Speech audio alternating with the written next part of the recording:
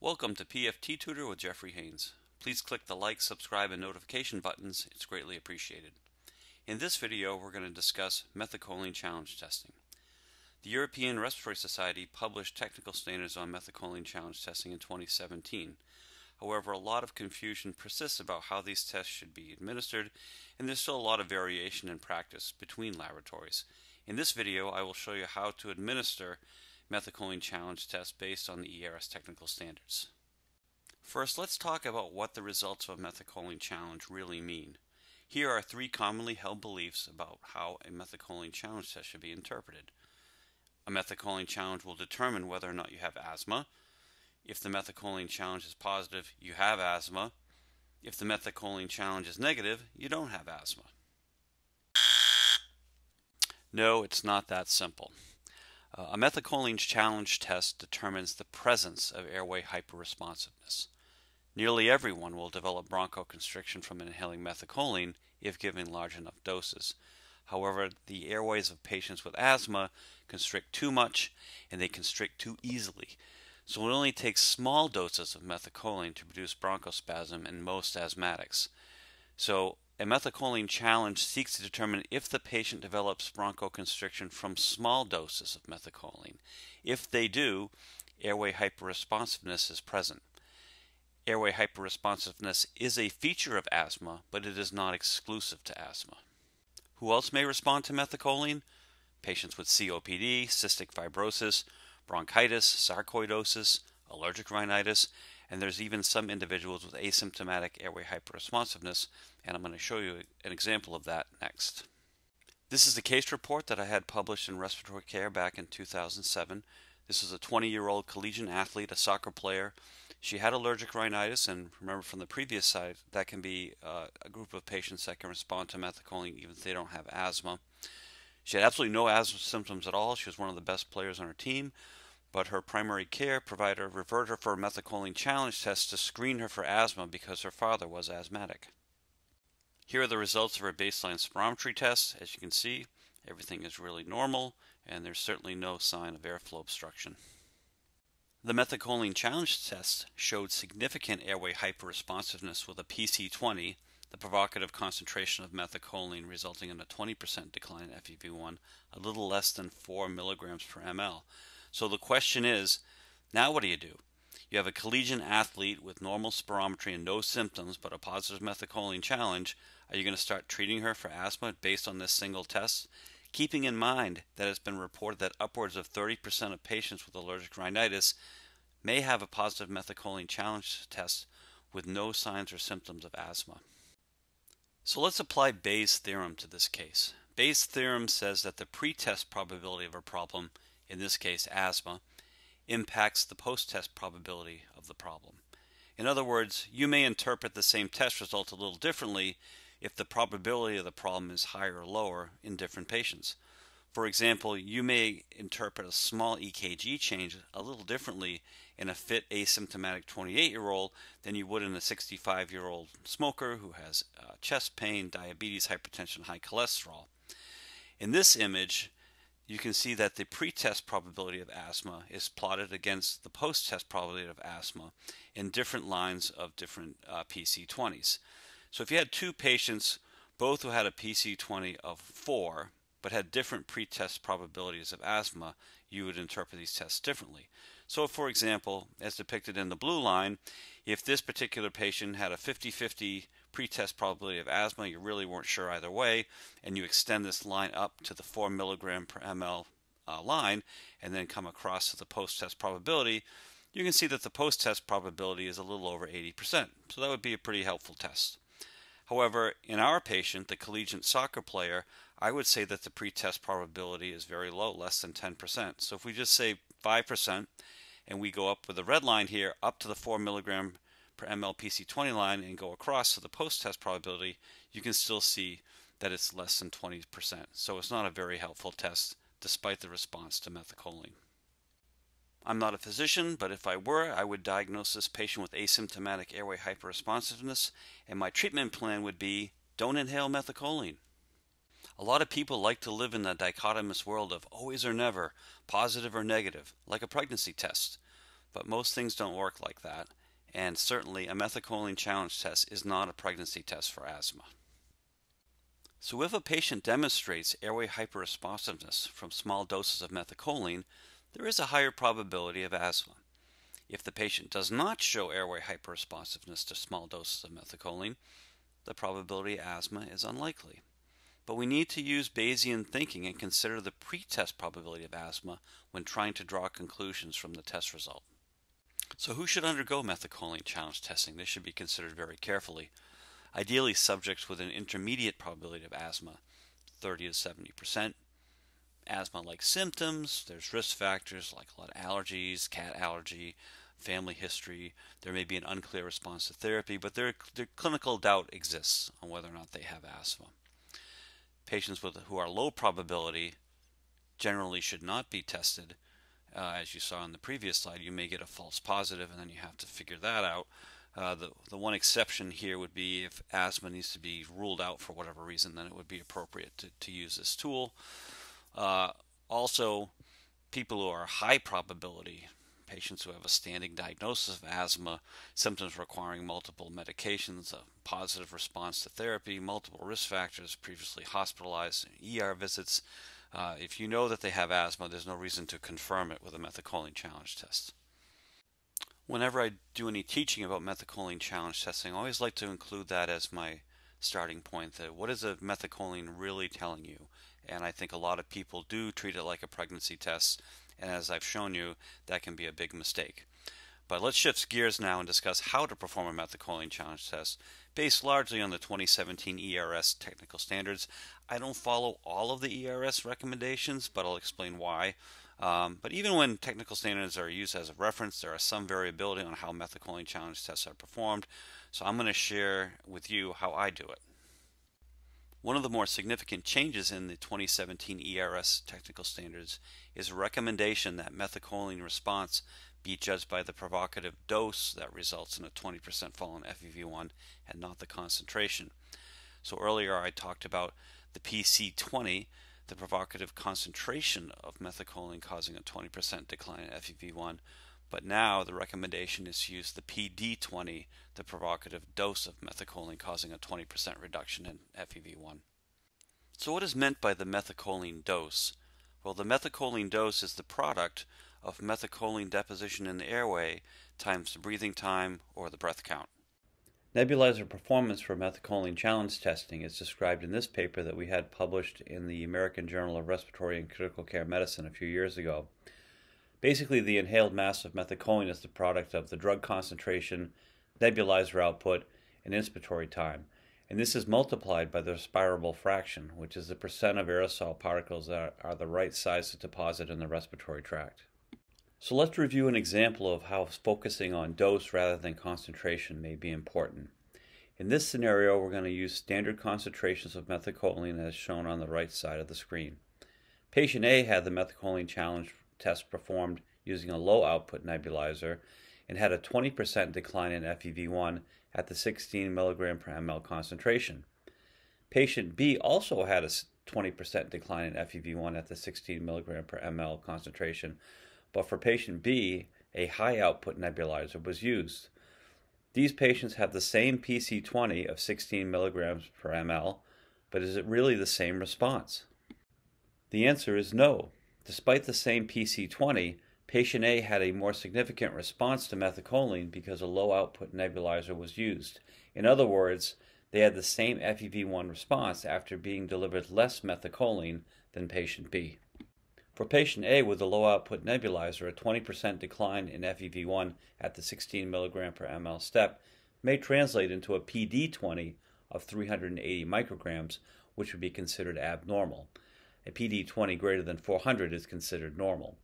However, for patient B with the high output nebulizer, a 20% decline in FEV1 at the 16 mg per ml step may translate into a PD20 of 680 micrograms, which is categorized as a normal response. Now, if patient A with the low output nebulizer had a 20% decline in FEV1 at the 16 mg per ml step, resulting in a PD20 of 300 micrograms, and patient B with the high output nebulizer had a 20% decline in FEV1 at the 4 milligram per ml step, also resulting in a PD20 of 300 micrograms. This would be considered the same response, even though patient A has a PC20 of 16 milligrams per ml and patient B has a PC20 of 4 milligrams per ml. Just a word about the methacholine itself. There are a couple of ways that you can obtain methacholine. We use the pre-made kits as shown here. They cost a little more, but they save a lot of time. They remove the element of human error, and they have a shelf life of 6 months, and you don't need to refrigerate them. You can also buy the dry methacholine that comes in that brown light protected bottle. It's not hard to reconstitute them, but it does take about 10 to 15 minutes, and it does introduce the possibility of human error.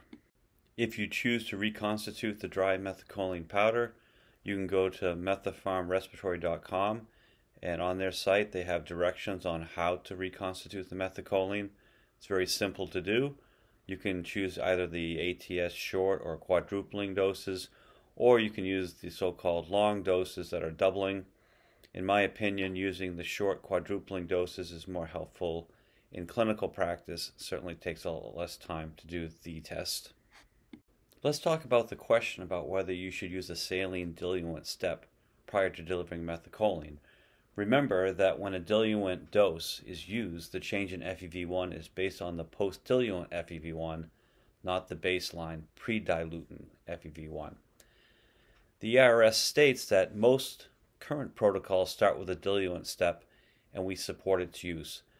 Some of the benefits of using a diluent step is that it gives the opportunity for the patient to practice using the nebulizer and perform spirometry, and most reference data used for interpretation use the diluent step. However, they also go on to say that only the most hyperresponsive patients will respond to a diluent, about 1%. A diluent step doesn't improve the safety of the test. The endpoint is not affected by a diluent step. The diluent adds time to each test, and spirometry variability related to the diluent step may decrease the accuracy of the measurement of airway hyperresponsiveness. For all of those reasons, I do not use a diluent step. I think it is a waste of time, and I prefer the FEV1 changes to be based on the baseline FEV1, not the post-diluent FEV1. The ERS technical standards state that any nebulizer is suitable for methacholine challenge testing so long as you know the nebulizer output and you construct a protocol to administer an appropriate amount of methacholine. The ERS standards recommend a protocol with tidal breathing of methacholine for 1 minute or more when using a breath-actuated or continuous nebulizer. We use the Aero Eclipse breath-actuated nebulizer. The methacholine output of the nebulizer is known, and in my experience this is a good product. As I said, you can use whatever nebulizer you like, but you have to know the output of the nebulizer. So let's test this recommendation with the calculations listed in Appendix D of the ERS technical standard using standard concentrations of methacholine, a breath-actuated nebulizer, and 1 minute of tidal breathing. For the 16 milligram per ml concentration, the nebulizer output is 2.7 milligrams per minute, and you multiply this by a respirable fraction of 0.76, resulting in a delivered dose of 2.05 milligrams, or 2050 micrograms. To calculate the dose for the other concentrations, just divide each concentration by 16 milligrams per ml and then multiply by 2050. The ERS standards recommend using non-cumulative doses. So for example, if you were using cumulative doses, step 2 would be 40, not 32, because you would add 8 to the 32. As you can see in step 5 at the bottom, this step delivers over 2,000 micrograms of methacholine. This is completely unnecessary because the normal response is a PD20 of 400 micrograms. So why in the world would you deliver over 2,000? I would say that if you're going to use this protocol, just stop after the 4 milligram per ml concentration because it already delivers over the threshold of 400 micrograms. The methacholine protocol I developed avoids delivering excessive amounts of methacholine by using a 20-second tidal breathing period instead of a full minute. And because I do think that controlling the number of breaths is important, I use 6 tidal breaths as a proxy for 20 seconds of tidal breathing. Why 6? In a study by El Gamal, the average number of breaths taken in a 20-second tidal breathing period was 6. Now, some people argue that it's better to use 5 because the simulator used in this study was set to 15 breaths a minute, and I can't argue with that, but I doubt there's a difference clinically between taking 5 and 6 breaths per step. At the bottom of the page, you can see that the dose is delivered using 20 seconds instead of 1 minute. The last step dose exceeds the 400 microgram threshold a little bit, but certainly not as much as a full minute, certainly not giving 2,000 micrograms. You do have options. You don't have to use a breath-actuated nebulizer. You can use a low-output nebulizer. For example, you can use the Hudson RCI Micromist.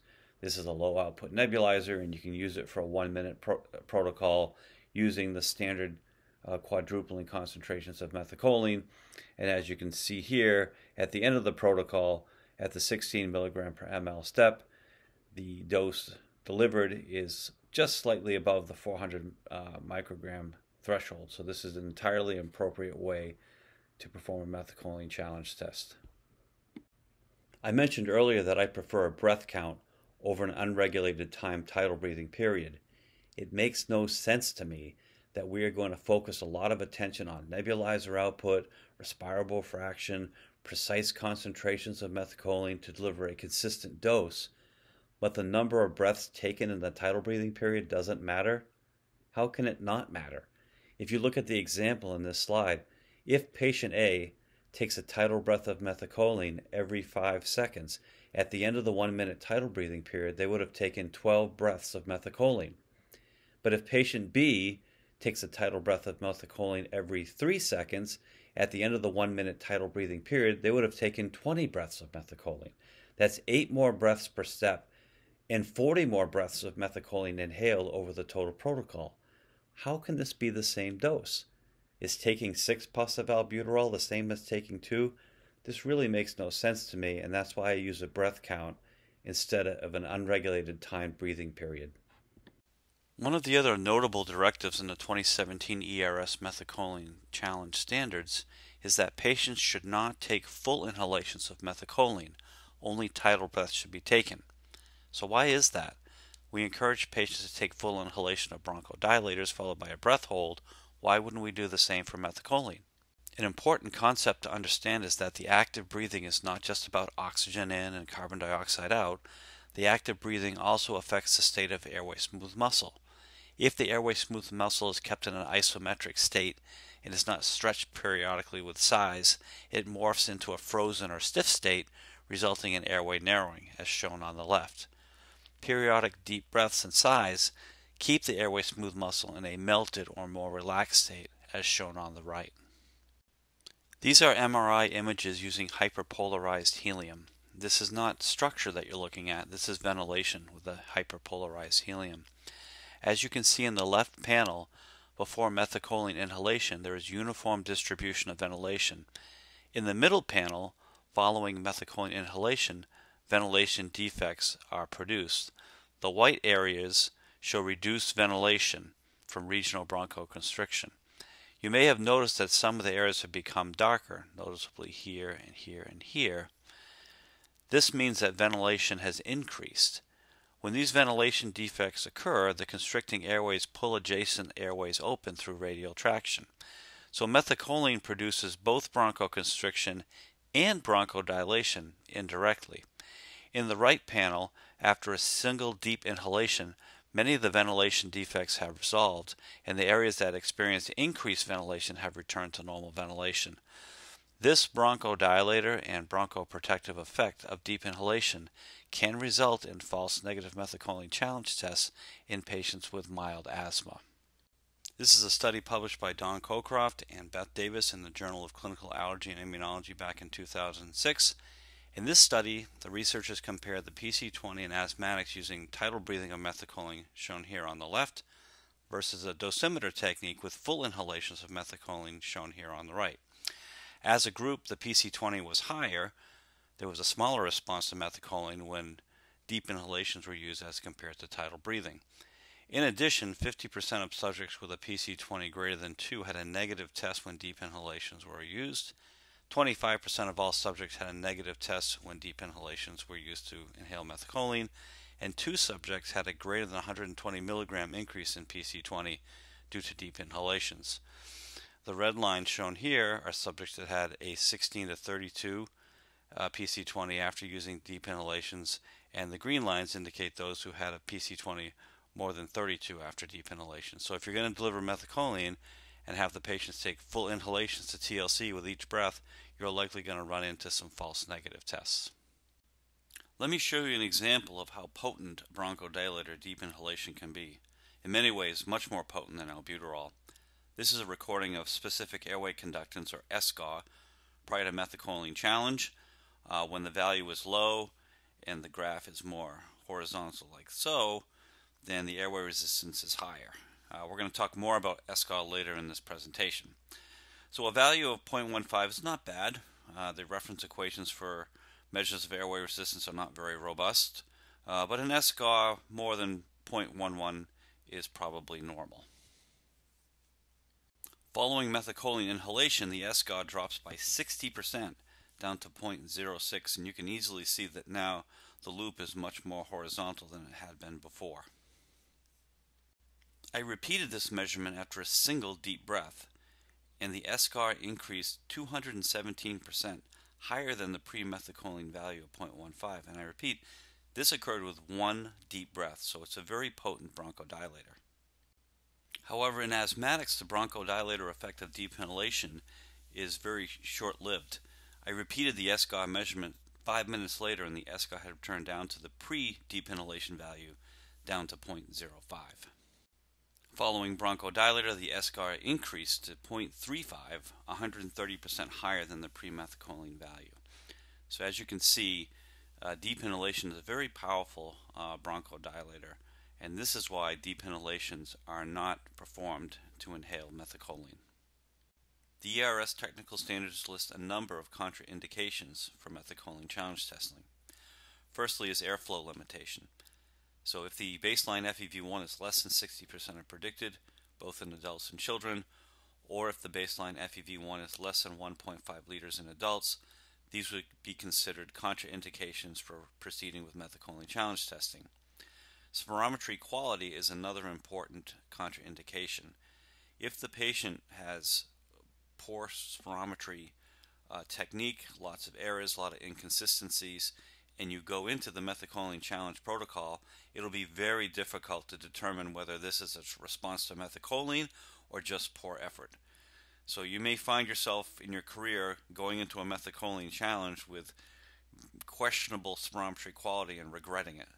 So when I'm testing patients, if they can't provide high quality spirometry at baseline, I will not proceed with methacholine challenge testing.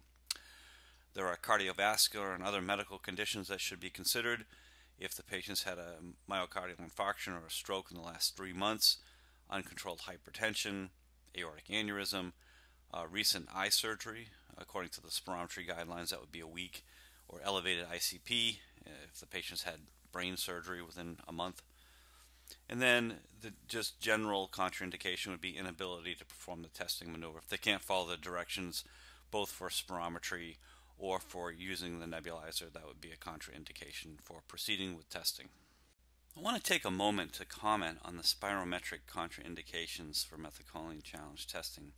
As we reviewed in the previous slide, an FEV1 less than 60% of predicted in adults and children, and an FEV1 less than 1.5 liters in adults disqualifies the patient from undergoing methacholine challenge testing. However, I believe this is inadequate. I think we should include a measure of airflow obstruction like FEV1 to FVC ratio. In this example, the FEV1 is both greater than 60% of predicted, it's 82%, and has a normal z-score. If you're not familiar with z-scores, I have a video on my channel which explains z-scores, so I invite you to go there and review that. In addition, the FEV1 is higher than 1.5 liters, it's 1.6 liters.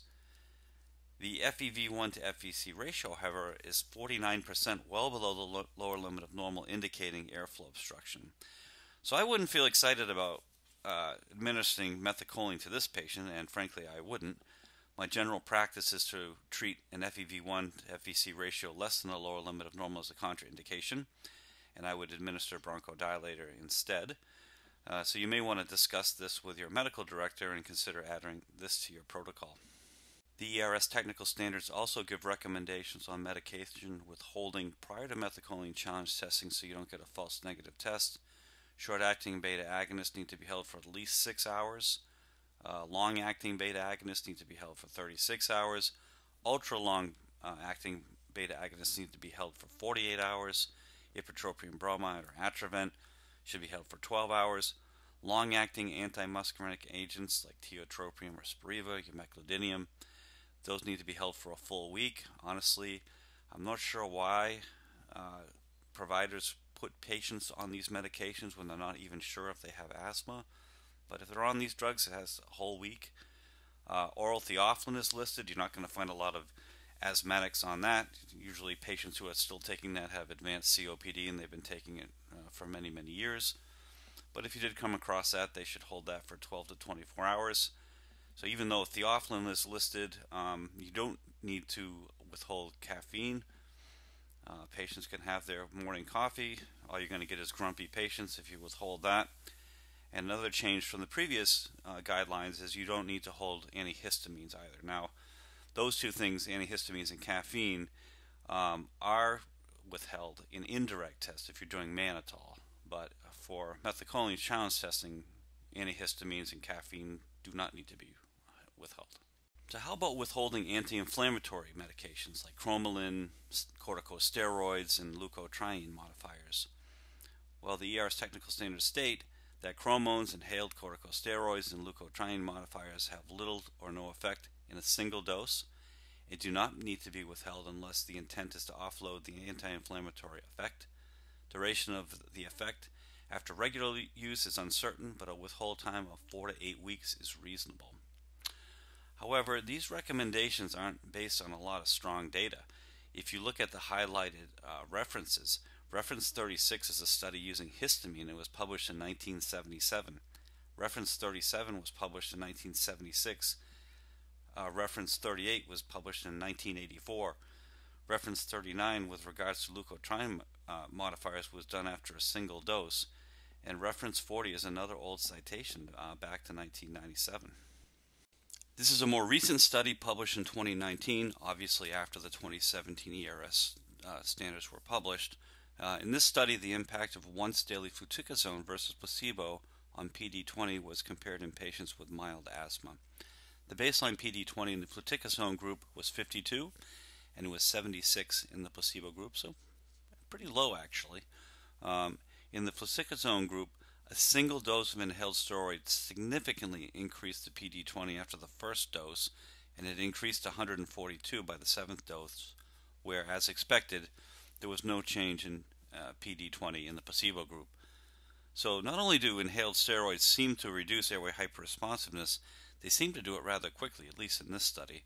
My bias is that corticosteroids should be withheld prior to methacholine challenge testing. Weeks are probably better than days. And once again, I just don't understand why providers prescribe corticosteroids if they're not even sure if the patient has asthma or not. Let's go through our pre-methacholine challenge test checklist. So we've determined that the appropriate medications have been withheld, there are no cardiovascular or other contraindications to doing testing, the spirometry quality is good, and the patient has adequate FEV1 and a normal FEV1 to FVC ratio. I would also add to this list the measure of specific airway conductance. You know, we have this love affair with FEV1, and FEV1 is certainly a very important parameter, not just for asthma, but obviously COPD and other disorders. But does it always tell the entire story? Well, when it comes to methacholine challenge testing, it does not. So should we look at values other than FEV1 to assess the response to methacholine? Let me convince you that the answer is yes, we should. When I perform methacholine challenge testing, I always include specific airway conductance, or SGAR. To measure SGAR, you need to have a body plethysmograph to measure airway resistance. Once airway resistance is measured, airway conductance is calculated as a reciprocal of airway resistance, where conductance, or GAR, is 1 divided by resistance, or RA. SGAR is calculated by dividing the conductance or GAR by the thoracic gas volume or VTG, which is the volume of gas in the lungs when closed shutter panting was performed during the airway resistance maneuver. An important concept to understand is that airway resistance and conductance are affected by changes in lung volume. Increases in lung volume also expands airway caliber. Ra has a hyperbolic relationship with lung volume, where conductance, or GA, has a linear relationship with lung volume. So if the patient does the open shutter panting above FRC, the resistance will be lower and the conductance will be higher simply because the patient did the panting at a higher lung volume where the airways are more expanded.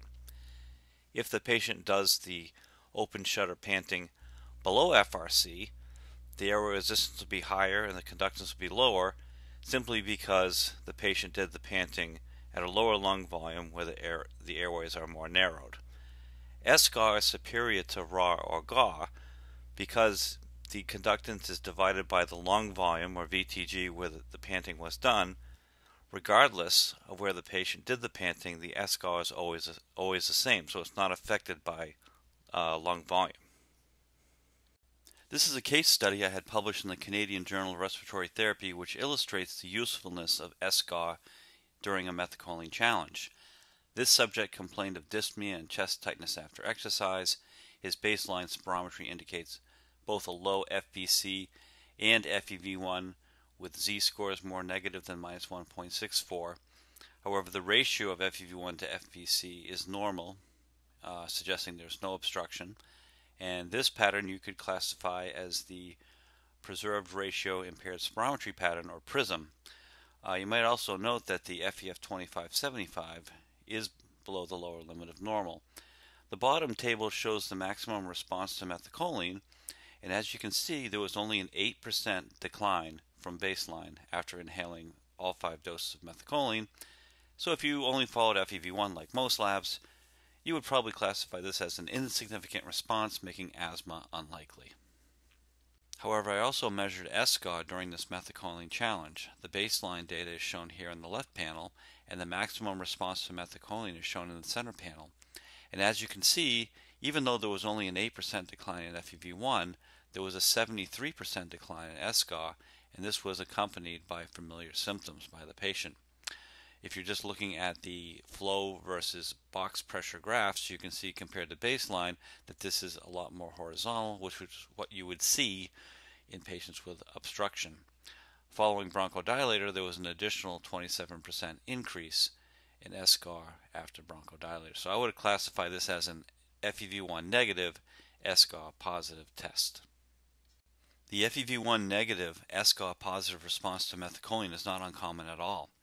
This study, published by Khalid in Respiratory Care, plotted the decline in SGAR on the vertical axis versus the FEV1 change on the horizontal axis. All of the data points inside the yellow box indicate an FEV1 negative, SGAR positive response. In this study, they determined that an SGAR decline of around 50% may be significant, and that's the threshold that we use in our laboratory. I was fortunate to be asked to participate in this study published in Respirology with David Kaminsky's group at the University of Vermont. This study included 211 patients undergoing methacholine challenge testing with both FEV1 and SGAR being measured. A 40% decline in SGAR, or PC40, was considered significant. Overall, 25% of the patients had a positive FEV1 response, where 57% had a positive SGAR negative FEV1 response. And we concluded that 34% of patients with an asthma diagnosis would have had a quote-unquote normal methacholine challenge if only FEV1 was considered. These data give strong support for including SGAR as a response variable during methacholine challenge testing. Okay, so we've covered a lot of ground so far, going over the fundamentals of how you do a methacholine challenge test and why we do it the way we do it. So let's review and walk through doing one, at least the way that I do it. So as you can see, we're going to have 5 different steps. We're going to skip the diluent. We're going to use the standard quadrupling concentrations, 6 tidal breaths, and these are the doses that we'll deliver at each step. Okay, so we're going to start off by administering the first dose of methacholine, or the diluent. Just keep in mind, if you give the diluent step, the percent change is calculated from the post-diluent FEV1, not from baseline. So we'll give 6 tidal breaths of the smallest concentration, which will yield a dose of 2.6 micrograms. We'll wait 30 seconds, repeat the FEV1, and then repeat it after 90 seconds. That'll give time for the deep inhalation to wear off. Some labs do a full vital capacity and include an inspiratory loop. I do not do that. I have the patient take a full breath in, blast it out. After a couple seconds has passed and I know that the FEV1 has been captured, I stop there. I don't do a full vital capacity because we're really only looking at FEV1 anyways, and I don't want to use inspiratory loops because that's just going to introduce more deep inhalations. After the FEV1 is recorded, it's important to assess the quality of the FEV1. If it wasn't done correctly, if there are errors, you'd want to re-instruct at this time and then repeat at 90 seconds. Once that's been done, the question that needs to be assessed is, has the largest FEV1 declined greater than or equal to 20%? If it hasn't, you'd administer the next dose of methacholine and proceed through your protocol. If the answer is yes, if you have two FEV1s, both with greater than or equal to 20% below baseline, you'd want to make note of any symptoms. Are these familiar symptoms to the patient? You may consider remeasuring the SCOT to verify that there's obstruction. If there's any question in your mind if that's really a true FEV1 response. And then you would administer bronchodilator and repeat the FEV1 SCOT in 10 minutes. If there isn't an FEV1 response after all the doses, then I would repeat the SCOT there, and that's where you may capture an FEV1 negative, SCOT positive response. Once you've done that, once again, you'd administer bronchodilator and repeat FEV1 and SCOT in 10 minutes. Once the methacholine challenge test is completed, then you can assess the response and quantify that. So the ERS has a strategy for doing that. Based on the PD20, we're not going to use the PC20 as we spoke. So if the PD20 is greater than 400, this would be considered normal. And then there are different gradings, borderline, mild, moderate, and marked hyperresponsiveness based on the PD20. And we have that included in our report, which I will show you. Now we're going to go through some real life examples, so some real patients. So this was a patient who had a methacholine challenge in my laboratory. They take a LABA and ICS and albuterol, but those were last taken 4 days ago. You can see that the baseline spirometry values for FVC, FEV1, and the ratio of FEV1 to FVC are all normal. In the green zone means normal Z-scores. And you can also see that the flow volume loop is a nice structure. It was done properly. After spirometry was completed, I measured specific airway conductance, or SCOT. You can see it here. So the open shutter panting occurs first, and so you can see the flow here plotted against cabin pressure. Then the valves are shut and the patient pants against a closed shutter to measure alveolar pressure, and that's plotted here with mouth pressure as a proxy of alveolar pressure against cabin pressure. The result was 0.21, so that's a pretty normal SCOT value. When I start the challenge protocol in the software, it first asks me, do I want to do a diluent step, and I do not, so I just skip over that. After administering the first dose of methacholine, a 30-second clock will start. After 30 seconds has elapsed, we repeat FEV1, and it is plotted against the FEV1 percent of baseline. So 100% of baseline is the baseline value. The 80% line here represents a 20% decline from baseline. And as you can see, after the first dose of methacholine, there's a small decrease in FEV1, so we'll move on to the next dose. After the second dose is given, you can see that there is an additional decline in FEV1, but it hasn't reached the 80% threshold, or 20% decline, so we're going to move on to the next dose. After the third dose of methacholine, you can see that the value for FEV1 has fallen below that 20% change. Much lower than 80% of baseline, and I've documented here that the patient complains of dyspnea and chest tightness. But before we move on to giving bronchodilator, we're going to let a minute elapse and we're going to go and hit another effort. After 1 minute has elapsed, we repeat the FEV1.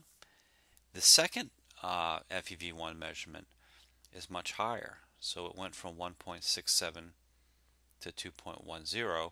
Some of that may be from the bronchodilator effect of deep inhalation.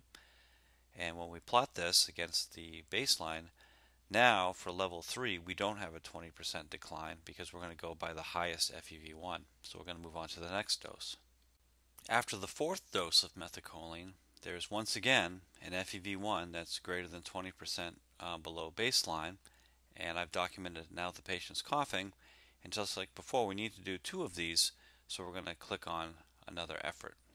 This time the second FEV1 is even lower than the first, so the patient has gotten quite obstructed. So now we can report a PD20, and it is 50, so it is much lower than the normal response would be, greater than 400. I went ahead and repeated the SGAW, and our baseline SGAW was 0.21, but now it's 0.06, went down 71%, which is quite significant. So now it's time to administer bronchodilator. I tend to give albuterol and ipratropium together to reverse methacholine challenge bronchospasm. And once I do that, we'll start the timer and wait 10 minutes.